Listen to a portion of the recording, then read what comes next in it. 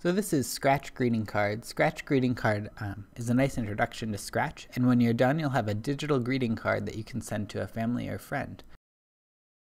The first step after we open up Scratch is that we want to get rid of our sprite of a cat. And to do that, we're going to use the little scissors up here and click on the cat to get rid of it, because we're going to paint our own sprite. To do that, we have to come down here and we're going to click on the paintbrush here. And I'm going to zoom all the way out so I can see my whole work area. And spring is coming up, so I'm going to paint a sun that welcomes us to spring. The sun is circular, so I'm going to use the ellipse tool up here. And I don't want my sun to be filled in. I'm going to fill it in with a different color. And we will draw our sun. I'm going to add some rays using the line tool here. Just sort of go around.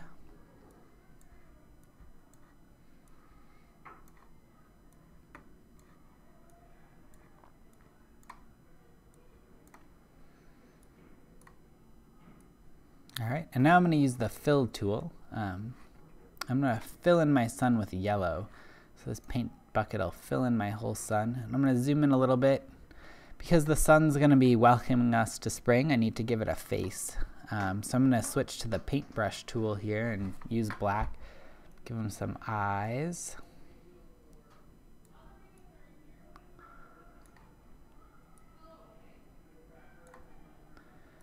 Nice nose.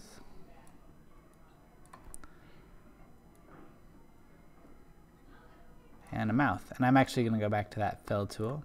Quickly fill in those eyes and click OK. And there we have our new Sunsprite.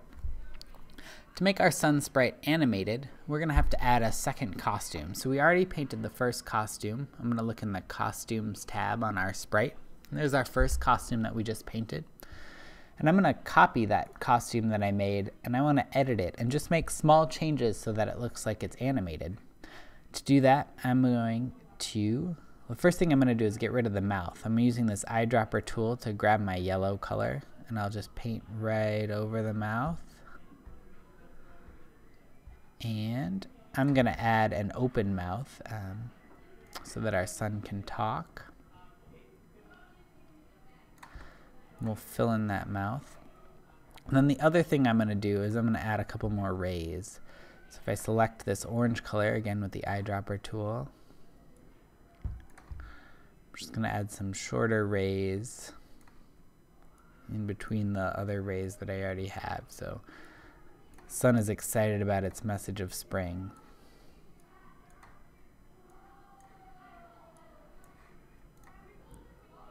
Alright, so now I can preview my animation by clicking in between the two costumes that I just have.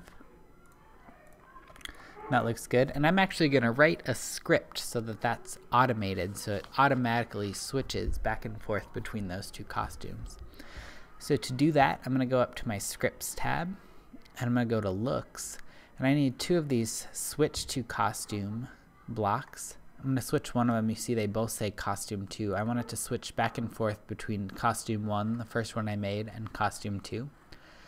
And then to add a little delay in between those two, I'm going to pull out some weight blocks. And you can see when I hold it close, some little white line, some school glue there appears to stick them together. I'm going to stick all these together. And I'm going to put a forever around it so that it loops, and so that it keeps doing that action. And this seems a little slow, so I can actually go right in here while it's running. I'm going to change those to 0.4 seconds. You can see it automatically changes how that script is running, so our sun is talking a little faster now. And then the last thing that I need to add to this script is this little hat that says when the green flag is clicked, because in Scratch, how you start a program is by clicking this little green flag icon up here. Now if I click stop to stop everything, and I start my program up with the green flag, it'll start right away, and we'll have it going. The next script that we want to add here is I want my sun to say something. I want the sun to tell you happy spring or welcome to spring. So I'm going to go back to the looks, and we can see we have a say hello block here. I'm going to drag out a couple, and I can just change the text right in here. Hi everyone.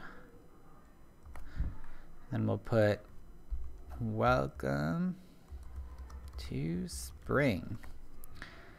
All right, and just like my last script up here, I'm gonna put a forever around it so that the sun says that sort of on a loop.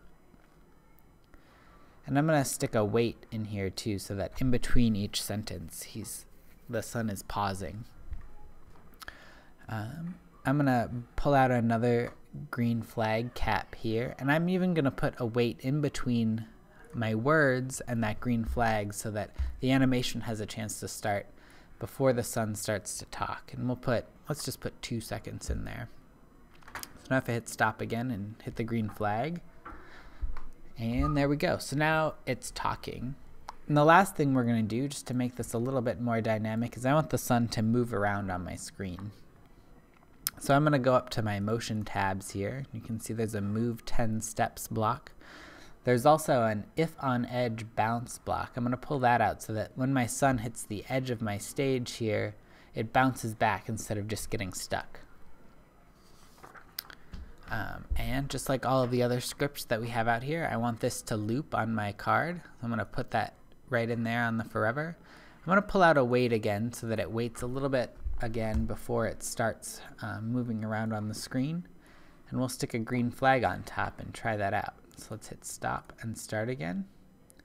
And once it starts moving, oh, he is moving very fast.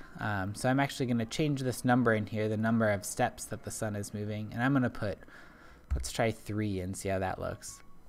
That looks like a better speed. We also have the issue of our sun flipping upside down.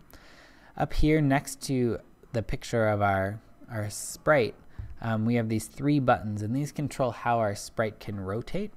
You can see we can just have him go left and right. I'm actually not going to have him rotate at all. I just want him to bounce back and forth sort of forever. And now we're going to add a background. So our sun isn't just sort of hovering in white space. To do that, we're going to go down to our stage. And our stage is what the background is called in Scratch. And our stage has backgrounds instead of costumes. So I'm going to click on the backgrounds tab, and I'm just going to import one of the backgrounds that comes preloaded with Scratch. And I think I'll pull out these flowers that matches my sun, sort of reminds me of spring as well. And there we go. So now you can see it changed our background. All right, so for our last step here, we want to add some sound to this card. To do that, I'm going to click on the sound tab here, and I'm going to import a sound. Scratch also comes loaded with all of these different sounds. I'm just going to grab a music loop. I know I like these xylophones, so I'm going to pull that in. We'll just click OK here. That's appearing on our list. Now I can go back to scripts, and these are the scripts for the stage, so we haven't lost the scripts that we made for our sun. And I want to just pull out a green flag again and forever, because I'm going to want this song to loop just like my other actions. We'll go to sounds, and we can say play sound xylophone until done.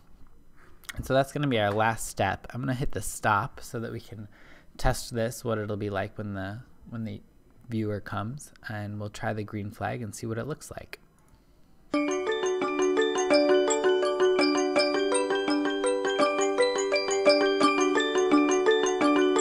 Alright, that looks good. If you want to take this a step further, you can share it on the Scratch website and email it out to your family and friends. And if you have any questions or comments, or you want to learn more about this project, you can visit us at mediamashup.ning.com.